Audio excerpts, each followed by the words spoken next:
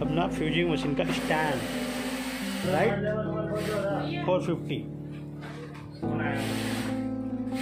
Okay,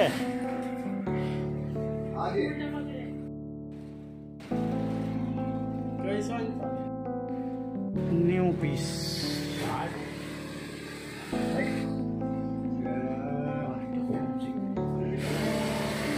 latest counter.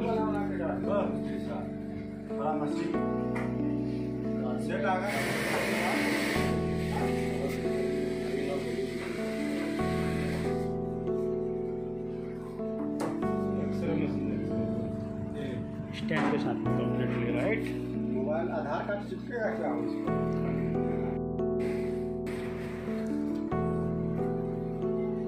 ये है fusing machine 450 model, right. ये है 450 फ्यूचर। इसका आउटपुट काफ़ी बेहतरीन बनाया हुआ है आउटसाइड, और इनसाइड तो है ही है बेटर, प्लस इसका प्रेशर का भी है बेहतरीन।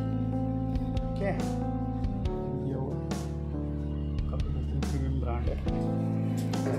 बेल्ट भी काफ़ी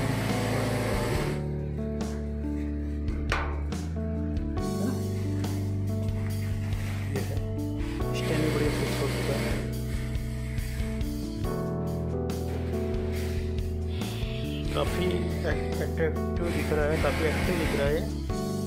कलर मेंशन करने से है, टेफ्लॉन का ही है, बट कलर काफ़ी बेहतरीन मेंशन किया है, इसलिए उठ के दिख रहा है थोड़ा सा बेहतर, राइट। हम यहाँ से फिटिंग करेंगे, वाला ऐसा जाएगा इसमें फिटिंग का, कप कॉलर हो गया, जो भी बेल्ट हो गया, यहाँ से प्रेशर एडजस्टमेंट होगा, और इस तरह से काफ़ी चीज़ें अच्छी दी हुई है। और इसमें चला सकते हैं, इसका इलेक्ट्रॉनिक बोर्ड का कंट्रोलिंग सिस्टम होता है यहाँ। ये हो गया अपना इमरजेंसी स्विच, राइट। दूसरा हो गया कंट्रोलर है। ये हो गया अपना ऑटो स्टॉप, हीटिंग होने के बाद ऑटो स्टॉप।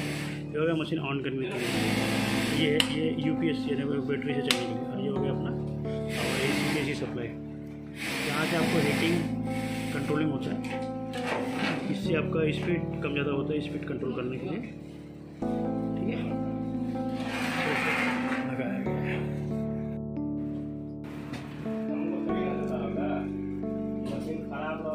ये है भाई अपना कंट्रोल बॉक्स 450, अपना फ्यूचर फ्यूजिंग का कंट्रोल बॉक्स है, राइट। ये है उसके स्विच है।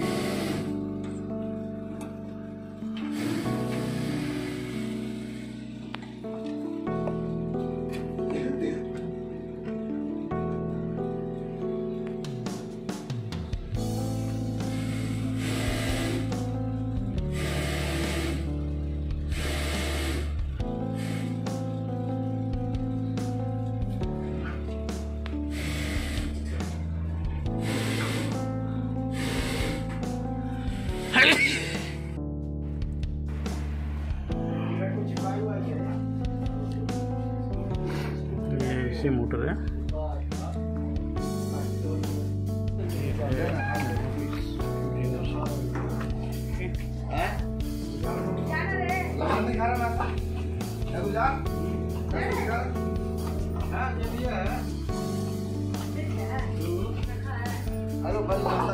नहीं पहले चालू कर लो, उसके बाद खा दो, पानी पिलाओ तो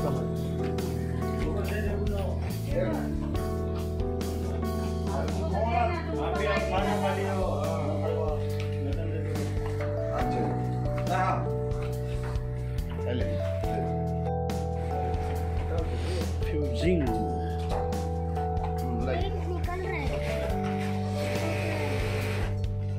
अब उसको ये ठंडा होने दीजिए, ऐसे रहने दीजिए। 42 पे टेम्परेचर चला गया। हाँ हाँ जाएंगे ना, 48 होगा ना, 40 पे रखे हुए हैं उसको। हाँ तो वो तो देखो 5 का फ्लेक्सिबल होता है ना, हीटिंग है ना, कम 5 का फ्लेक्सिबल तो रहेगा, अब उसके बाद वो कंट्रोल करेगा।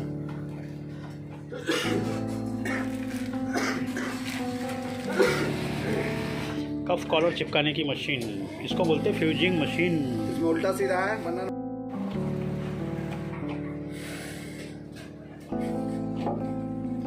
यहाँ इसका बैलेंस चेक करूँगा मैं। इधर यहाँ से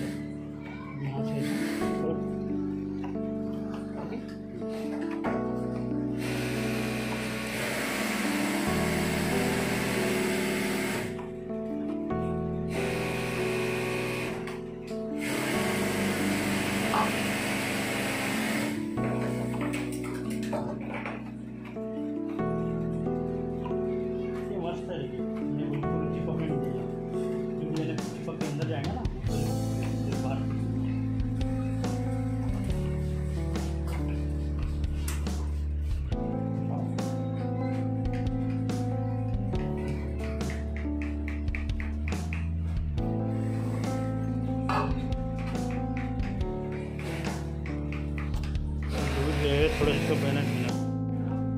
ये हो गया बैलेंस ओके। थोड़ा क्या ट्रांसपोर्टिंग में कम ज़्यादा हो जाता है ना। अब बैलेंस क्या रहता है ये पहले वालेकुम अस्सलाम रहमतुल्लाहि व बरकातहू। कैपिंग जी शॉप तो चल, हाँ दुकान तो चालू है मगर मैं नहीं हूँ।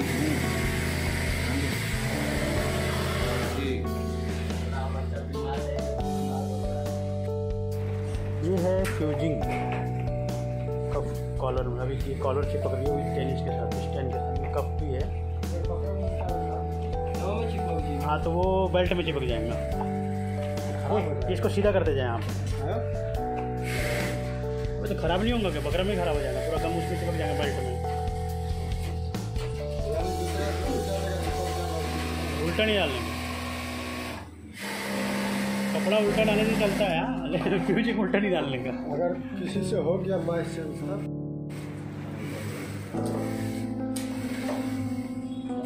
कच्चा रहता है, ये कोई कच्चा किया हुआ नहीं है। सीधा रखिए और डाल दीजिए, एकदम परफेक्ट। इसको बोलते हैं फ्यूजिंग। कप कॉलर हो गया, बेल्ट हो गया, जहाँ भी आपको बकरम चिपकाना है, कैनवस चिपकाना है, ये मशीन में आप हीटिंग है तो इसमें कपड़े का कलर भी आउट नहीं होता है। इसमें कलर भी आउट नहीं होता है, कपड़े का नेचुरलिटी बना रहता है।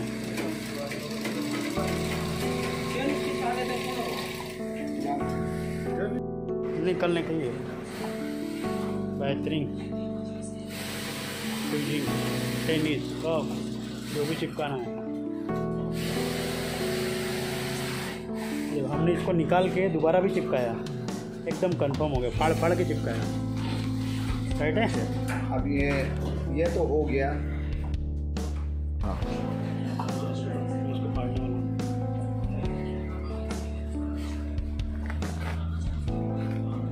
गर्म ही है थोड़ा, पूरा पेस्ट इसको बोलते हैं। अब कपड़े का कलर आउट नहीं हुआ ना, एकदम नेचुरल है। ये हर चीज़ बारीक हो गया, माइक्रो हो गया, सब तक निकालेंगे नहीं निकला है ना। मैं अपनी तरफ भी देख लूँ। चलो चैनल के नाम बता दो। Supply bye Nagpur garment machinery.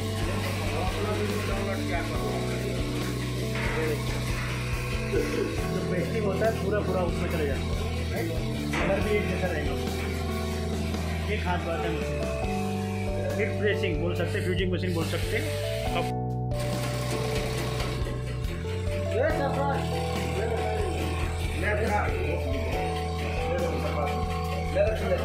बीमार है ना तू?